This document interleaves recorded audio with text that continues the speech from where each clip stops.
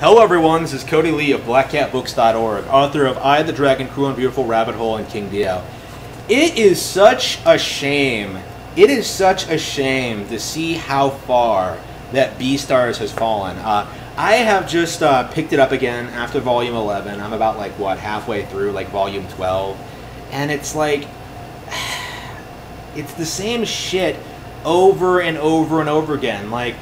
Pointless melodrama, relationship shit, and just nothing interesting or engaging at all. Pointless new characters that out-contribute to the plot. No, following up on, other characters, and just ruining characters that I think have already been established. I talked a little bit about how, the entire core characterization of Louis has been, all over the place. From being, presenting himself as being, this guy who just fucking hates carnivores, to wanting to be one, to sort of becoming their leader. The leader of a gang of carnivores, to going back, nothing happened. It's just, Beastars is just all over the place with its narratives, with its themes, with its ideas, what it wants to pick. And I think fundamentally the problem with Beastars, and I do mean this, especially after having read Baki, whose creator actually is the father of the woman who did Beastars, is that Beastars has no idea what it actually wants to be.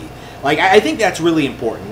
Beastars just is trying to, constantly keeps trying to throw everything at the wall and trying to see what sticks, right? You have, the setup, right, of, Tem being murdered by, a mysterious, shadowy figure. So you kind of get this impression that, yeah, Tem the alpaca is getting murdered by this, by some carnivore in the drama club. You don't know anything else about the story at that point, right? So you have Tem. So you have, the immediate fallout from that, right? You have people, moping around. You're sort of, establishing characters. You're establishing, Legoshi and his friendship with Tem, and, his budding love, his relationship with Tem, and, how he was, heavily involved in, Tem's life and stuff like that. You get this, really great feeling that, okay, it's gonna build up to something. There's, some kind of weird Harry Potter, kind of fucked up nonsense going on at this academy, right? But you never really get that. You know what I mean? Instead, the series does a great job, right off the bat, sort of establishing that, Legoshi cares about herbivores around him, right? He's friends with them, he likes them, despite being a carnivore himself. It's not a big, you don't really need anything more than that. But the series seems to think, it really wants you to think that Legoshi's drive to protect herbivores is because of his lust for, tight, young, rabbit pussy, right? Fucking Haru. A character that, even now, 11 volumes in, 12 volumes in, 12 and a half volumes, 11 and a half volumes in, I have no idea why she even exists. I have no idea why Legoshi's in love with her. I have no idea why she was such a huge thought. I have no idea why she was in a relationship with Louis, who could have any girl he fucking wanted. I have no idea, what her background is like. I have no idea, who her friends are outside of Legoshi. I have no idea, this fucking rabbit, single-handedly, I think, killed the entire story. I was saying this, from the beginning, right? I was saying that, I fucking could not stand this fucking rabbit. This rabbit, needed to fucking die and fuck off. And then maybe Beastars could, really build off, the Legoshi and Louis, dynamic, follow their careers, through Cherryton Academy, and, see them go through this, radical sort of, change in their lives or whatever. Have them work together to solve the mystery of Tem's murder, right? And that's the thing. That's the thing. Tem's murder, the resolution to that is so anticlimactic and just kind of comes out of nowhere. It's impossible to really feel invested at all. Louis didn't seem to care at all, throughout the entire thing. He's off, doing his own fucking thing. He's, actually banging Haru. He's, leading lion gangs. He's not thinking about Tem at all. He doesn't care about Tem. And honestly, past the first couple of volumes, I don't think Legoshi does either.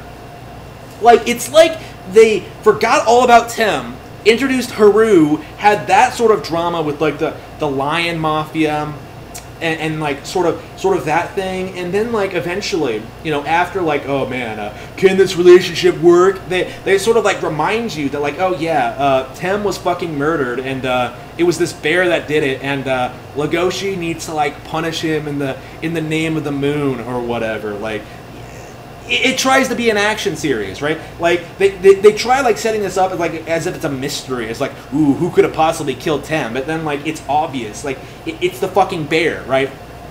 The bear just fucking, the bear's just like off his medication or whatever, like gone kind of loopy, and you know, instead of like, you know, exposing him to the school or anything like that, exposing him to the authorities, like Legoshi is just like, okay, I'm gonna be an anime protagonist, train in martial arts with this panda who, okay, the panda's fucking awesome, don't get me wrong.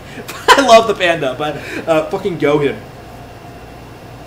I'm gonna train with this panda, Gohin, become an anime protagonist, and then beat the shit out of this bear. And that sounds awesome. In a lot of ways, it kind of is, because like the way the animals are drawn are kind of, it's really, really good. Like, I said this like early on, that like I did kind of want like Beastars to be.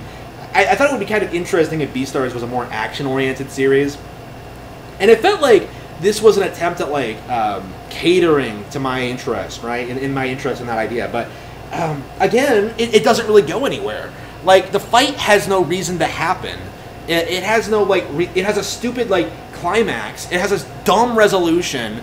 And now, like, we're back to where we started. Like, okay, just forget about Tem. It doesn't matter anymore. Now we're going back to the relationship drama that I don't care about. Ugh. It's terrible. Like, it is awful. It is irredeemable, almost. Like, they had so many, like, potential ways the story could have gotten.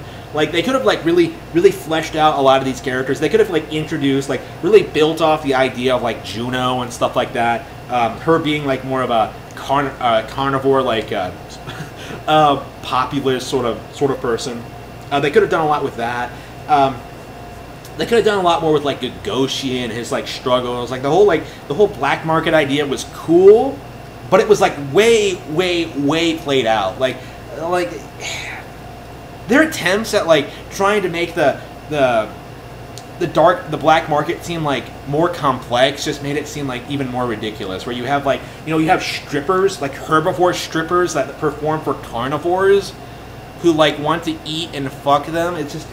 It's like you have like carnivores like giving up their body parts to herbivores. So like, oh, it's both sides kind of thing. Like it doesn't feel real in a lot of sense. Like it feels like they're going for shock value a lot of times. Like it feels like a lot of the plot is just like thrown together with like no real plan in mind, just randomly going all over the place, like trying to impress you with like these new character twists or these new plot developments, and it just doesn't work all that well. It just feels like wasted potential, and I do mean wasted potential, because this is like, I think, the only manga that I have read that I really enjoyed initially, that I got sick of as I read through it, because I don't think it's getting better. Like I don't think so. I'm about like I am about halfway through the series now, and just seeing how like that plot line was resolved, the whole Tem thing, like I have no optimism they'll be able to introduce like anything new after that. Like I have no optimism. Like I don't care what happens next. I don't like the angle they're going with it. Like pushing like the interspecies romance thing, which was retarded to begin with. I don't see a lot of interspecies romance. Like yeah, because it doesn't fucking work. Legoshi, you piece of shit. Like it's not complicated. I don't. Beastars is like not honest with itself about what it wants to be. Like it just. It's like some.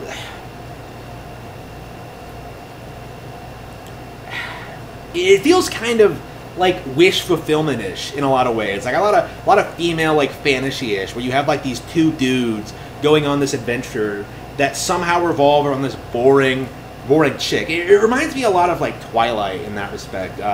Very similar to that. Like a lot more competent to be sure, but same general sort of like thing that just alienates me as a reader, as a fan of literature. It's just like it reminds me of like, you know, stuff like Persona, or just I don't enjoy that kind of like wish fulfillment thing, no matter who it's for, honestly. Who the target audience is, honestly. I just make the story interesting for the reader. Like it's not something that like you don't write for yourself. You know what I mean? That's kind of how I feel like the mistake that the author of this Itagaki made is that like it's too fixated on what she's interested in, and not really what like the readers want, or what like how the natural progression of the story should go. The story should have been focused exclusively on Tem and like the murder and like Legoshi's relationship with like the herbivores around him. At best, Haru should have been like a very, very minor character, or just, you know, similar to like Else or anyone else. Like I don't know, like it says a lot where like I feel like so much more invested in like random side characters in Beastars than I do in like the actual protagonist. Because at this point, like I don't care about Louis anymore, because like how they botched his storyline. Like, eat my fucking leg, Legoshi. That's so fucking stupid. Like, hated that. Hate where it's going now. I don't see it getting better. I really, really don't. I think I put too much time into this to like drop it completely, and I'm sure they're gonna. I'm sure there's like a bunch of. I'm sure there's gonna be like an audience of people out there who want to see my thoughts on Beastars as like a series. So and I am a critic fundamentally, so I probably should like go ahead and finish this. But yeah, I am not a fan. I am not a fan of where the story has gone.